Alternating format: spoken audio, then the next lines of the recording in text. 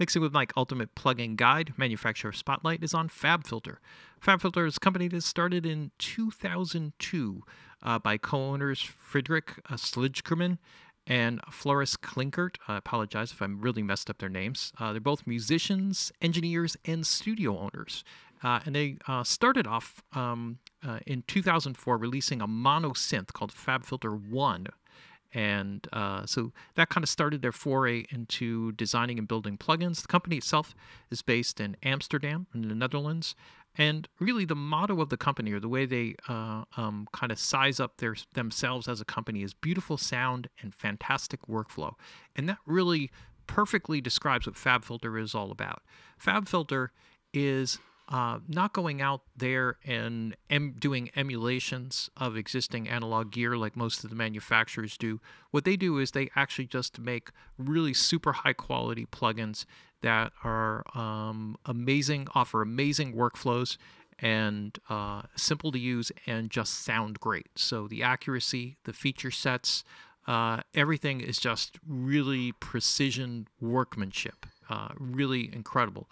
And the Pro Q2 is one of my favorite digital EQs, if not my favorite digital EQ. You see me using this all the time on projects and demonstrations and mixes and stuff like that. So it's really, really incredible. The Pro Q2 is probably their signature product to me. I think of the must-have plugins, the Pro Q2 is one, Pro C2, and the Pro DS for sure, and probably the Pro Multiband. And the more I start thinking about the additional plugins they have, the more I just want to add more and more to the list. I think what's really special about the Pro Q2 is just the sheer flexibility and the ability to have up to 24 filter types, or up to 24 filters, right? So you can have 24 different EQ points, the graphic display, the ability to change the size of the display all the way out to a full screen display, which is a little scary, but it has a frequency graph. It has, keyboards, so you can actually select frequencies as specific notes if you want to work on a musical value.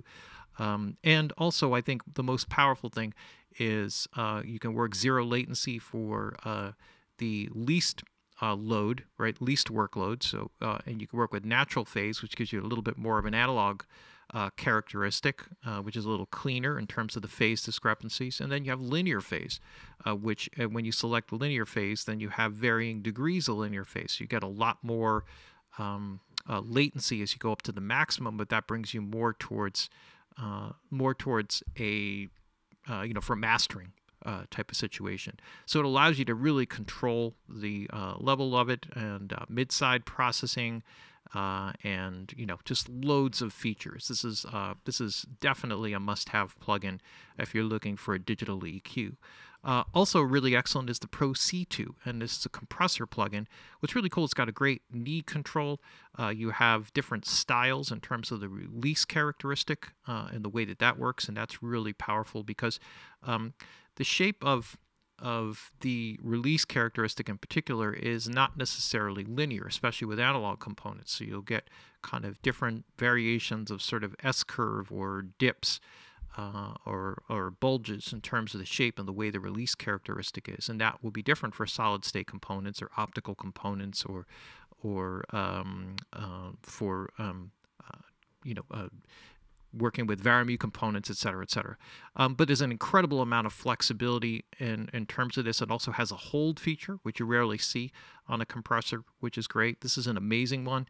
There's also a whole sidechain setup here with sidechain filtering, so you can actually audition, set up an external sidechain, and then filter that going into for the trigger of compression. Wet-dry control, just has about everything you need, including an auto gain. It's actually an auto gain on the Pro Q2, which is really amazing, and that's kind of a hidden feature in there.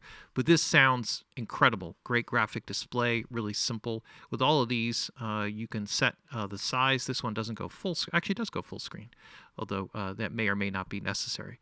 Another favorite of mine is the Pro DS. The Pro DS, and I'll zoom in here a little bit, is an amazing plugin because you can work wideband or split band. You have some filters here to determine the area that is affected, so you can really clamp it down into a particular area. If you have a focused problem that might be like a CH or something that is a little bit more of a harshness, but not like a pure S, or you could sweep it up to higher frequencies. You could get pretty aggressive with it. It has a look ahead feature and stereo link if you have it on a stereo channel, which most of the time for vocal tracks is not that way. And then, threshold, all the usual stuff that you see. You could disappear the display if you don't want to look at it. Another really great, powerful one has oversampling built into it as well, just for sound quality purposes. This is a very flexible, simple, easy to use de-esser, right? You could work for a single vocal, or they have like an all-around type of thing, so you can change the performance aspects of it on that end. The Pro G is a gate module, and this one is actually just pretty straightforward gate expander. There's some expert controls that you have here that again allow you to control sidechain filtering and all of that sort of stuff, wet, dry, etc., etc. Another really powerful, simple tool that's often overlooked in DAWs because you can get into a lot of editing, but sometimes gate can give you special effects that are much harder to draw in on your waveforms and stuff like that. The Pro Multiband is really another amazing one, again with oversampling, so really designed to be used for mastering purposes, especially if you want to go linear phase with it. It by default comes up as dynamic phase. It's very simple to create different bands with it. If I show up a band here, it'll work as an expander module, or it can work as a compressor module. So the signal will be here, and it will pump upward towards that based on the range, attack, and release times, right? So I can set my range, or I can be in compress mode, in which case it will work downward towards the green area. So just that alone allows you to create a range of pumping movement, which is really powerful. Again, you have an E control, the look ahead feature, good control over the attack and release for each band. Really, again, another really, really powerful one in terms of even mixing, to have on a mix bus, but also particularly for mastering. Really, really powerful tool. Also for mastering, the Pro L for limiter. Really simple. Just have an input gain. You raise the gain up into a fixed threshold, and then you could set your output level down here. If you want to back that off, it's sort of typical to back it off to like 0.2 dB as your output, giving yourself just a little bit of headroom. But you do that, you crank it up, and you can just kind of push up into it. Again, it has oversampling. You have add in the dither if you wanted to put this at the end of your chain, and then you have some different shaped noise shaping characteristics if you want to add those in, see which one sounds best. And another really, really kind of hidden one that you might not always pick up as your first choice, but if you actually start digging into it, you realize how powerful and amazing it is. Another one that's really simple and quite cool on that end is the Pro R, the Pro Reverb. One of the things that you notice is a lot of similarities in terms of the workflow and design. They really design their plugins, FabFilter does, in a way that's like ergonomically pleasing. As you go from plugin to plugin, for all the plugins that we've just gone through, and we're going to get into some older ones which have a slightly different or varied design, you see that the controls are very simply laid out. In this case, rather than getting into all the individual like heavy-duty parameters of working with sound, you basically have like a space. It'll change different shapes based on, like you see something that looks like a church here, like a cathedral that would be at the largest size, performance halls down to small room. And you change your reverb time here. You could set your distance, which is like a way of like, your source, your positioning, listening position relative to the sound source. And that affects early reflection characteristics and all kinds of other things. There's a character with chorusing and brightness control. It's an interesting thing here. You could also change the shape of the delay of the reverb characteristic, control the well, this is like not the EQ of the reverb itself, that's at the output here, but it's the reverb time, shaping the reverb time at different frequencies, so like damping kind of control. Very, very cool. This one actually, you can dial in sounds really quick with it, which is pretty amazing. We kind of work through here. There are also some tiny little plugins here. The micro is just a single filter, just a real simple, great sounding filter that you can sweep for effects and stuff like that. The simple one is another one like that that just has 2 bands, and then you can have all kinds of funny stuff there where you can grab this and then just kind of sweep it around, or you could just have fun with it and play with it. It looks cool. Saturn is a very powerful multi-band saturation effect, which is kind of cool because you can actually go and set up a different characteristic for each band. So if you kind of like a clean tube saturation in the mids, but on the low mids, you want something that's more of a warm tube. You could kind of work that way, and on the low end, work on something that's warm tape. And you can actually kind of mix and match all these different things. Plus, you have tone controls, so that you can kind of work with this. It's a real amazingly powerful once you really dig into it.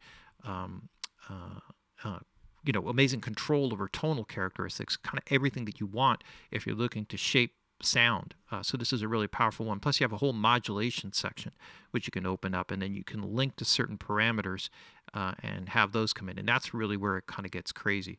The Timeless plugin is a little bit more of like analog tape delay emulation. That's the basic characteristic of it, and then you can do all kinds of things with it, including time stretching, and then there's all kinds of filters that you can put into place.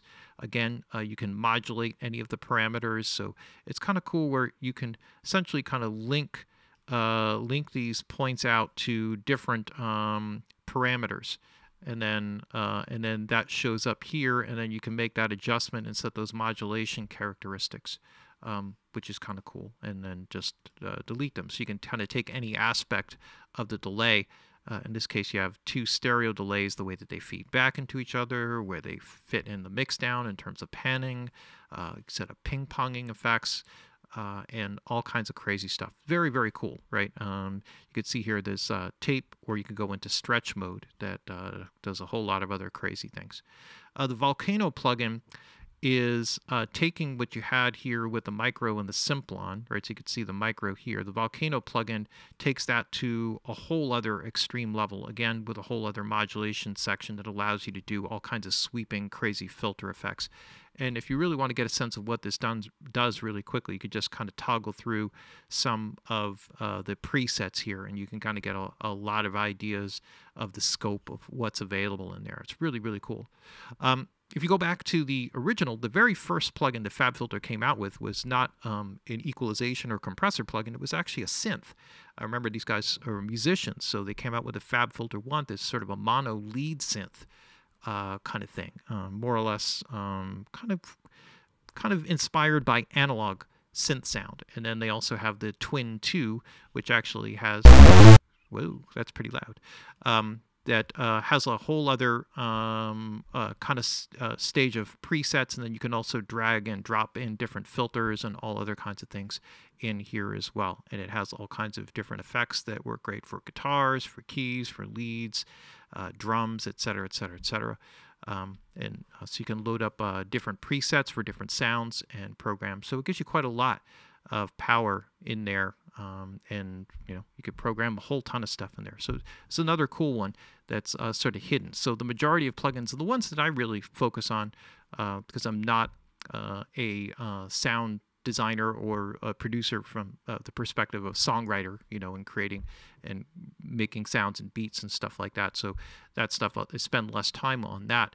But in terms of the quality of their EQs, compressors, gates, limiters, multiband compressors, really, really, really top-notch stuff, really accurate, incredibly intelligently laid out. When you really dig into the details of every processor that they create, everything really makes perfect sense. And once you understand like the clean logic and the clear way that it's displayed, and once you get through some of the different icons are and what they mean and how to use them, and you work your way through the shortcuts and stuff like that, all the different ways. The workflow is incredibly fast. It's one of the things I really love about the Pro Q2. It's just so easy. Just something simple like where you click on the display will select the filter type, and things like that are a really powerful way of getting your work done very quickly. And that's something for this, including the frequency analyzer, especially on the Pro Q2, that's really powerful. So amazing stuff. And that's why in the Ultimate Plugin Guide, Mixing with Mike, the manufacturer spotlight is FabFilter.